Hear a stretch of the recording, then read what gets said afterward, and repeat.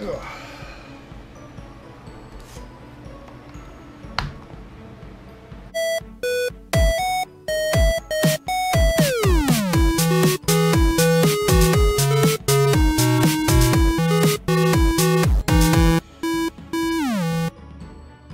What's going on, guys? Welcome back to the channel. So today we're going to take a look at this.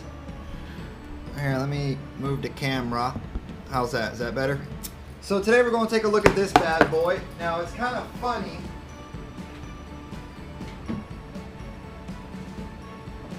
So we're going to take a look at this this sucker. Now it is funny because I just bought this. This is a Porta cable. And it's a staple nail gun, right? Brand new, just got it. But it dawned on me, how am I going to power it? I don't have an air compressor, or at least I don't have a newer air compressor that would be capable enough to run that. So where do you go to get stuff? Harbor Freight. So this is the Harbor Freight Central Pneumatic 3-gallon oilless air compressor from Harbor Freight. It's 3 gallons. It has 100 max working PSI, a third of running horsepower, 0.6 CFM at 90 PSI, 1.0 CFM at 40 PSI, 80 dB sound level, so it's really not that loud, and of course it's 120 volts. So I thought, let's open it. I hope you guys are doing all right today. Make sure to subscribe and leave a like if you're new to this channel. Subscribe and don't cost you nothing. It's completely free, and hitting the like button is also completely free. So let's open this right here, like so, like that. All right, nice. Okay, how am I gonna get this sucker out? This is always the fun part here, is to try to pull them out. Hang on, let me set the camera down.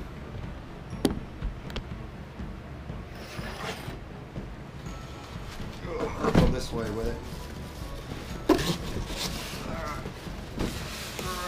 Come on, get out.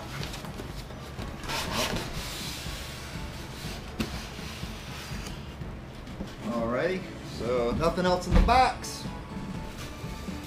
Manual. See here, like so. There we go. Now the cool thing about it is that when you go to Harbor Freight, they got these already out of the box, just chilling.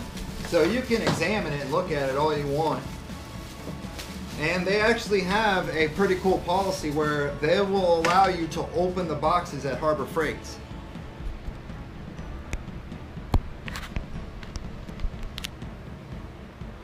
So it just has a standard thing here. Let's see what's on this side. Looks like you got an air bleed.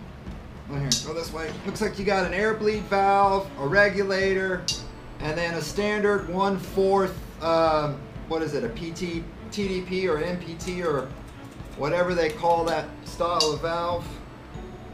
Comes with a handle on this side, so you got to remove one bolt. Looks like that, and then you just, well, I don't know, maybe you don't do it that way. Hang on, let's get a screwdriver.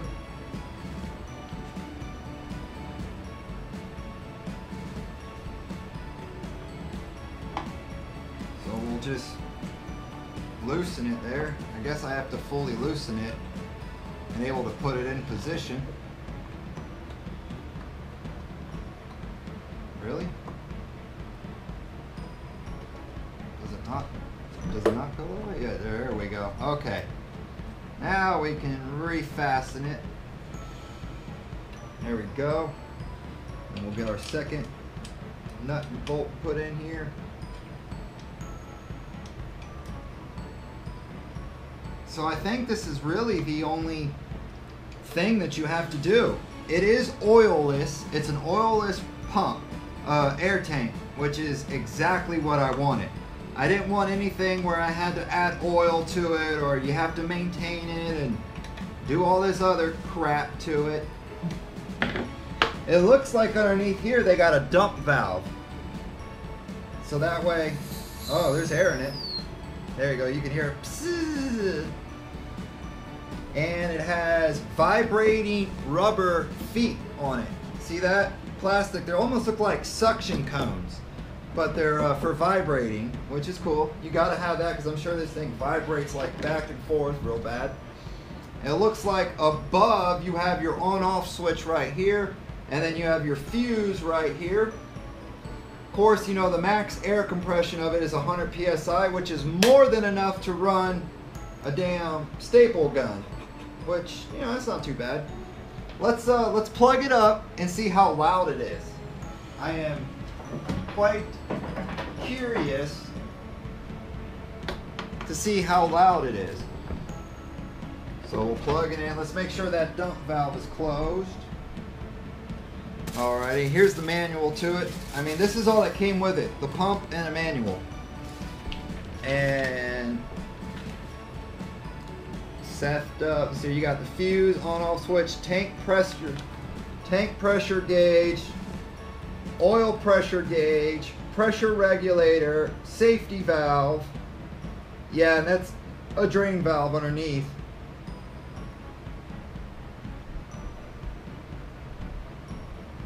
Okay, so you got to turn it on and let it run for 30 minutes until the gauge reads at 80. So let's go ahead and flip it on.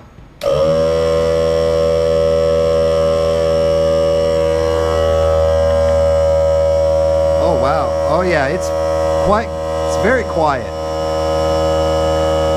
That's not bad at all, guys, really. Alrighty. So the unit shut off as soon as it hit 100. See that? It's stuck at 100, which is good. That's exactly what it's supposed to do. Shut off right at 100. One of the things I was looking at while this was filling was the manual. The good thing about the manual is that it is bilingual, so it has 3 or 4 different languages in it. It expresses different types of diagrams in it. So if you want to hook up like a paint sprayer or, you know, an air gun and stuff, it shows you the items that you need and able for it to work successfully. And that's really good because if you're new at this stuff like me, I mean, you won't know what parts you need to run this. You would just think that all you need to do is hook the paint gun to the compressor, right? Nope, it looks like you need all of this other oiler, a dry valve, a ball valve. Like, you need all these little individual things to make it work. Fortunately for me, I'm just running a regular air gun, like a regular staple nail gun. Which brings me to my next product that I showed you guys earlier. This is the Diablo. It's a 1/4 inch, 25 foot poly air hose, and it has a kink-proof collar in it. You do need the fittings. Like, this will not just screw into that. You gotta have air fittings to go with it, which Harbor Freight does sell those as well. But this is what you're looking for. You're looking for these quick connect starter kits, and you can see it's the same brand, Central Pneumatic. It's a weird word to say, but they're all 1/4. And this is what you need. This is what one of these fittings will screw into that hose, and then that's what will allow you to connect it. So I'm gonna open up the air hose and check that out. Holding it together. Alright, Don, don't cut yourself. Good news is, if I do cut myself, it'll be on video. There we go. Alright, I got it. And we don't need that no more, do we? No. Alright, so there's our air hose. Not really too much to it, just a standard air hose. Let's unravel it.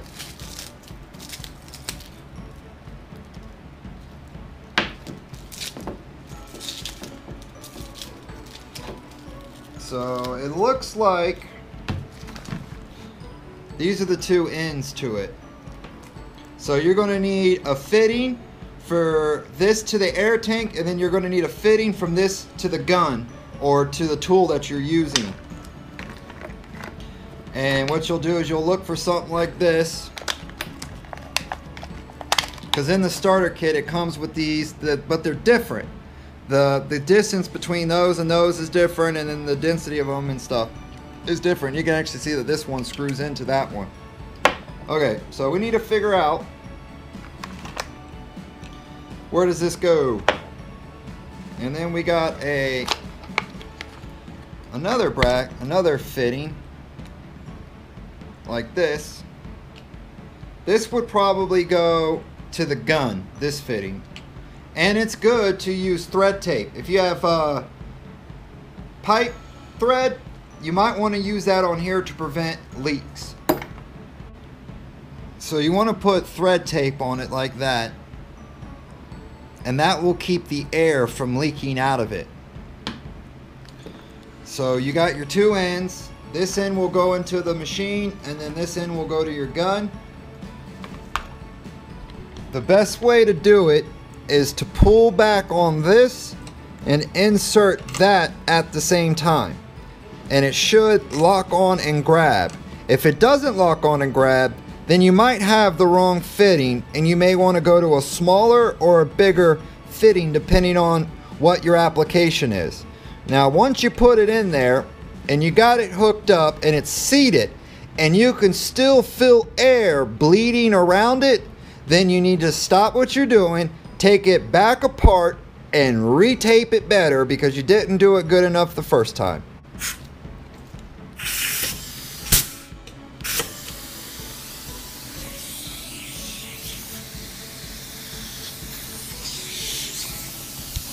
So I have it hooked up here, and as you can clearly see here, you can even hear it, there's air coming out of it. That's because there's no thread tape on this, which if I put thread tape on it, I will no longer have that leak. And as you can see by the gauge, we are losing air fairly quickly too. So, and what you do is you just, whoa, shit. Okay, don't do that. But that's basically what will happen once you pop it. It'll pop out like that. But anyway, that's the Harbor Freight air compressor. Now, if you want to go and pick up this air compressor for yourself, it's $54.99. But here's the thing. Since the coronavirus took place, Harbor Freight will not accept it as a return. They want a restocking fee for it. So if you buy this and return it, they're going to want a restocking fee for it. They also offer a 1-year and a 2-year hassle-free warranty. And it's like $12 or $13 for a year and like $28 for 2 years or whatever it was. And basically, if you got the insurance, you better keep your receipt, because they won't honor it unless you have that receipt that says that you bought the extra insurance. But if it does break, you take it back to them and they will give you a new one, no questions asked. You just better have all your ducks in a row when you go and do it. So with that being said, I'm out of here, guys. I just wanted to show you all this. Yeah, it's my new air compressor, and we need it to run our nail guns and staple guns and the occasional air gun to, you know, maybe take a tire off or something like that. But if you guys like this, please leave a like, subscribe to the channel, turn that hand blue. It helps this algorithm quite a bit when you do turn it blue. Make sure to get subscribed, and you guys can pick this stuff up at Harbor Freights. They literally sell all of this stuff, the starter kit, the hoses, the fittings. Everything is all in one convenient aisle. So other than that, I gotta get back to work. I got a whole bunch of stuff to do. Remember the last time you guys saw that? None of that stuff was up there. Just that was. But as you can see, I added all of my Darth Vader stuff and shelves. And I added the warning, always wear your helmet. I have an eye wash rinse kit sitting there in case you get something in your eyes and you gotta wash your eyes out quickly. It's coming along. We also, can you see the new fan over there that I installed? I installed a fan over there so that way it blows air in and out of here. But yep, thank you guys for watching. Probably the next video that we do will be installing our new LED light exit sign. So stay tuned for that video. Make sure to get subscribed so you guys don't miss it. Y'all be cool.